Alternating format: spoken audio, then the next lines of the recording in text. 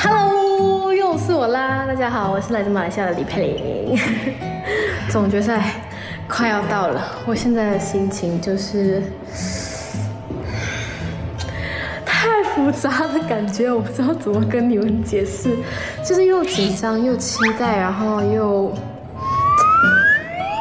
不懂现场当天会发生什么事情。因为我这一次有跳舞。然后也不是我最擅长的一个东西，也是我一直以来想要实现的东西。这一次可以实现了，所以我一定要加倍的努力，希望不会让你们失望。继续练习，继续练习。Come on， 给你们看我动作。拜。Oh my god！ 好像是 Lily。我觉得现在跟我觉得就是对于舞台经验来说，应该你说不错。我觉得。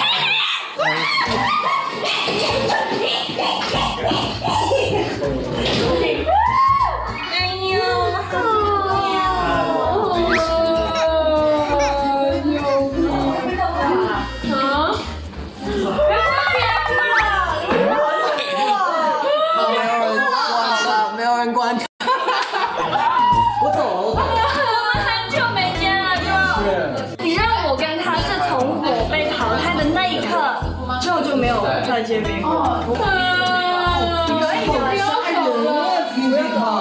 以我们去旅行。对啊，我们要去旅行，我们要计划去旅行。你刚刚排练非常艰难。他每一次都，我们要相信是好的。他一打开那个房间就会说：“我这一次真的好难，我这次死定了，真的。”然后说我这一次也死定了。真的。反正你明天看，你就会。我一定会表现的，我会比你做的更夸张。救命！我真的好久没有见到。你相信我，你真的好，你真的眼泪。圆心跳，你要比赛呢，我不用比赛，我当然可以圆了。哎，所以等一下你们就可以看到我们表演。好吧，杀分。我要说的话，如果他不赢的话，他很难收场的。就是有这样的朋友才能拿冠军。我觉得他就是太放纵的话，他就会太放纵的话，太放松的话呢，他就会松懈，然后我没有松懈，我的老师啊，假装松懈，但是我内心跟脑子是怎么可能？可以的。前几天他跟我说的就是他站得很高，然后我说。你不需要怕，因为你是不是也要站上去的？不是，我要克服的就是恐高，才一会被我消到最大的时候。但是还是在上面睡吧。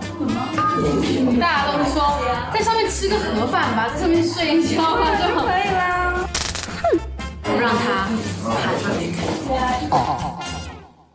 Hello， 大家好，我是来自马来西亚的李佩玲，这也是我的最后一个感想。我到现在还觉得好像在做梦一样，就是没有想过自己竟然会拿了冠军。就谁想过我会拿冠军？就我到现在也觉得很像在做梦，然后我也很开心自己从内侧努力的去突破自己，改变自己，让自己变得更好。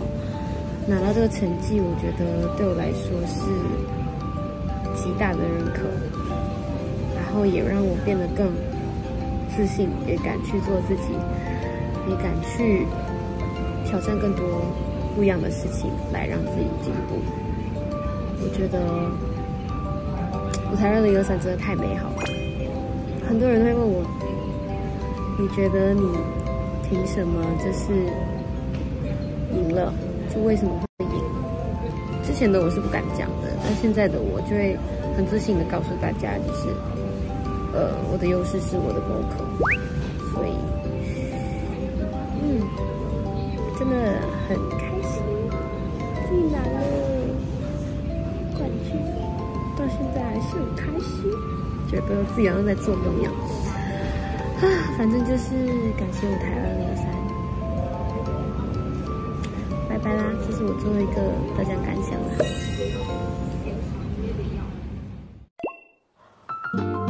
What？ 哇哦，哇！不是，所以5个人里面，我是最多的人要帮我打 call。就我一生人也没有想过啊，就是我真的没有想过会认识朋友，然后这些朋友是愿意为你这样做，而且不是你去跟他说，哎，你可以支持我吗？就他自己自愿说，哎，我认可你的实力，然后我要支持你。这是我觉得很难得的一件事情。哇哦！因为我觉得这一路走来太美好了，所以我不想要就是直接想到结束的那一刻会是怎样的一个感觉，所以我一直都不敢去想，你知道吗？我觉得太快了。可以再拍5个月。对，可以再拍5个月吗？因为我之前也参加过很多比赛嘛，就是每一次的比赛，都会认识一些朋友，但是到结束了之后，你就觉得，哎，也就是一个很美丽的梦，对，就是也会慢慢的越来越少联系，但是这一次这个节目认识到他们，就是乐彤啊、海豚啊、BG 啊，然后蔡伟哲啊，就所有人，我觉得让我感觉到还不是结束，我们的友谊就是还是会一直延续下去，这是我自己觉得一定会发生的事情。对，就不会说之后不会再联系啊什么。我觉得我印象最深刻应该是内测吧。然后我在彩排的时候，其实也收到很多声音说，哎，你唱得很好，但是没有什么感觉，或者是没有什么情绪。突然有一天，就是周聘老师，也是制作人，他就来到我的排练厅，教我怎么去表达这首歌曲，然后我就觉得哇，那个时候我很感动，就是有人愿意来帮我去，重新认识我自己。之后还有zhoushen老师，zhoushen老师也是在我唱的方面什么的也有指点到我很多。我觉得每一位老师给我的评论，对，都是我觉得对我来说是有帮助的，也有让我成长很多。我觉得这是我很感恩的事情。那我们来打板吧。啊！李佩玲舞台2023最后一次打扮。哎呀，好难过哦，觉得很好的东西涌上来，知道吗？唉，好吧，真的结束了，这样吧，走吧，人总要学会自己长大。